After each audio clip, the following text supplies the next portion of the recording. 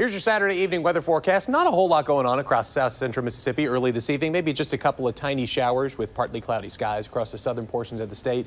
It is pretty hot out there, though. Right now it's 6:21 p.m., 91 degrees at the airport in downtown Jackson. It's still very humid, of course. The dew point is in the low 70s. It's oppressive outside. And the wind is out of the north right now at 9 miles per hour. Out of the north because we have Florence that's affecting the Carolina coast, and we have drier air coming in from the northern United States. So it feels very hot out there. 98 the heat index in Jackson, 100 in Macomb right now. Hottest spot on the map, Hattiesburg, with a heat index of 102 this late in the day.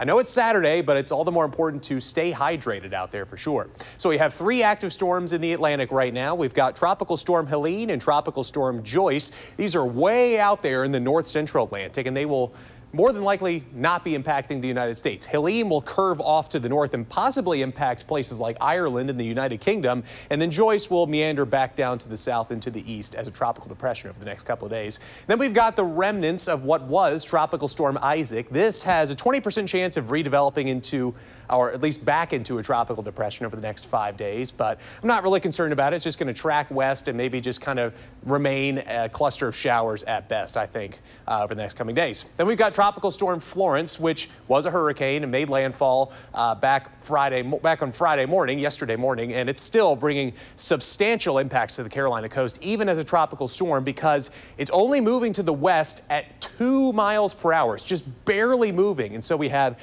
more steady bands of heavy rain that are coming ashore across parts of South Carolina and North Carolina. It will continue its track to the west ever so slightly and then curve off to the north by the time we get to around Monday, and then likely make its way up into the northeastern states by Tuesday as just a remnant low. So we have more in the way of heavy rain and flash flooding occurring across southeast Texas thanks to just a weak tropical wave that's not a named storm, but it's still producing a lot of flash flooding across portions of southern Texas, mainly near Galveston. And the flash flood warnings for Florence extend from the coastline all the way inland to near Charlotte, and the flooding has just been extensive across this portion of the country. We even have a tornado warning with this band of heavy rain that's coming in right now, just before 6:30 p.m. And the rainfall totals have just been incredible, to say the least. Across this 100-mile swath extending inland, we have on average 15 inches of rain. That's on average, and locally speaking, amounts are much higher than that, close to 2 feet across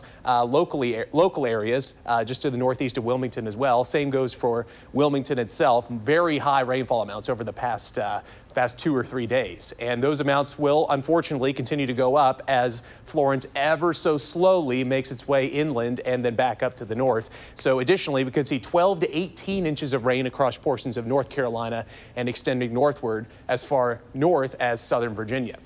So over the next couple of days, we're going to remain on the western side of Florence. We'll be on the drier side of the storm. So it's just going to be hotter and definitely drier going into the next couple of days. Highs will be back up into the mid-90s for tomorrow, and I think for Monday and Tuesday, as this ridge takes over aloft and really just keeps the sunshine going and the hotter and dry weather going all the way into Wednesday. So for tonight's forecast, we'll have mainly clear skies and warm temperatures overnight tonight. Low down to 74 in Jackson. Light north breeze coming in at 3 to 5 miles per hour overnight, going up to 5 to 10 miles per hour during the day tomorrow. High of 94. It'll be hot and humid. The heat index will be back up into the upper 90s to near 100 degrees again for Sunday afternoon as well. That trend is going to continue for Monday and Tuesday. Rain chances holding at 10% through Tuesday, progressively going back up into the midweek and later next week, with just isolated rain chances Friday and Saturday, and those highs getting just a tad bit lower for Friday and Saturday in the low 90s. But overall, summer's really not going anywhere for the time being.